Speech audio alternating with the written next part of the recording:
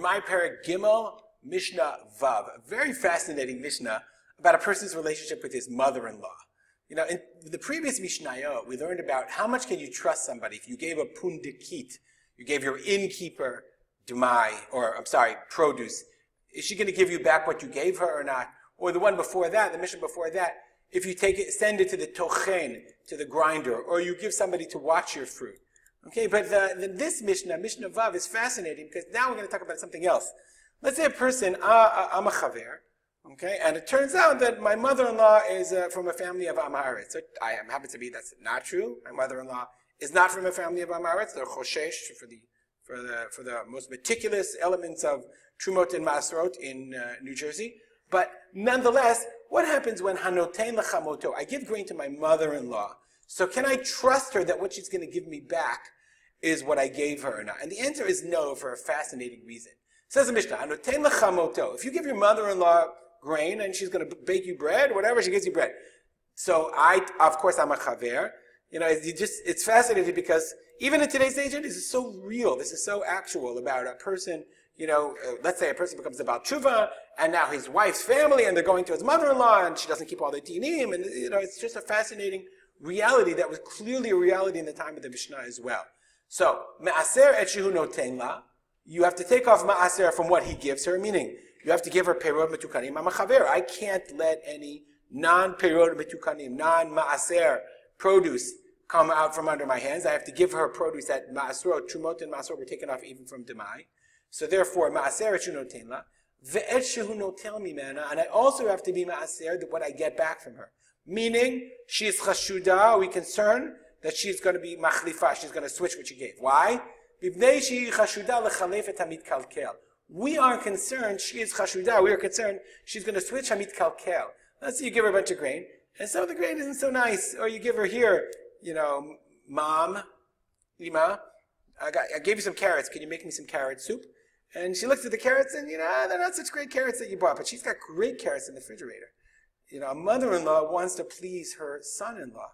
Says the Bar Tanura, Amit Kalkel, Pat o Tavshil Shinit Kalkel. She's going to, afraid that something went bad. So you're going to give her something that went bad. She's going to switch it to give you something good in order to please you. Amar Rabbi Yehuda, Ratzahi b'takanat bita ubosha michatana. So the Bar Tanura explains, let's see the Bar Tanura for a second. The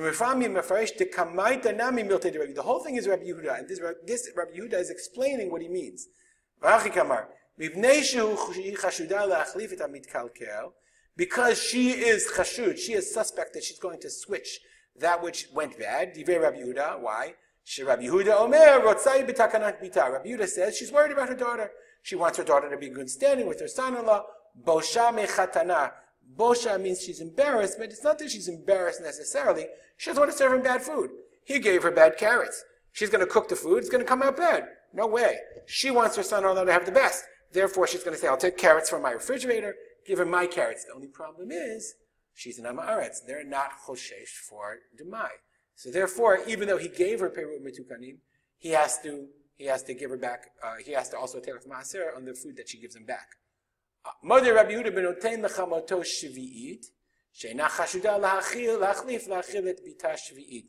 Rabbi Yehuda says that if he gives her perot from Shnat Shemitah, okay, that came from Hefker, that if he gives her from, meaning obviously he has perot from Shvi'it that were mutar, because he's very meticulous about Shvi'it, and if she's not careful about Shvi'it, she's eina chashuda lachilet bita Shvi'it. She's not going to serve her daughter Shvi'it, i.e. that she is not careful about Shvi'it, she buys fruits that are forbidden on Shvi'it, okay? Why? Because even Amei Haaretz were concerned about Shvi'it. For them, it was more sincere. The Kahati says, Ishur Shvi'it chamur la'am haaretz misur tevel.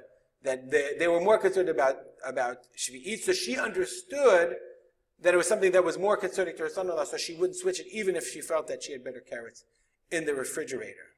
And for this reason, you don't have to worry that something was switched out, and you can eat the food that she gives you, that she made from what you gave her. Okay, I want to dedicate this learning, as always, to the memory of my father, Harav Simcha ben Yitzchak Kalman. And if you have any comments or questions, email me rspolter@gmail.com. Have a great day.